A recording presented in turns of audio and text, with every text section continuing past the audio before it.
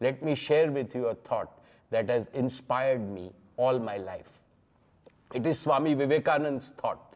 Swamiji says, take up one idea, make that one idea your life. Dream of it, think of it, live on that idea. Let the brain, the body, muscles, nerves, every part of your body be full of that idea, and just leave every other idea alone. This is the way to success. Let's follow this mantra. It will guarantee success in your personal life, and it will ensure unstoppable success of Reliance in the years to come.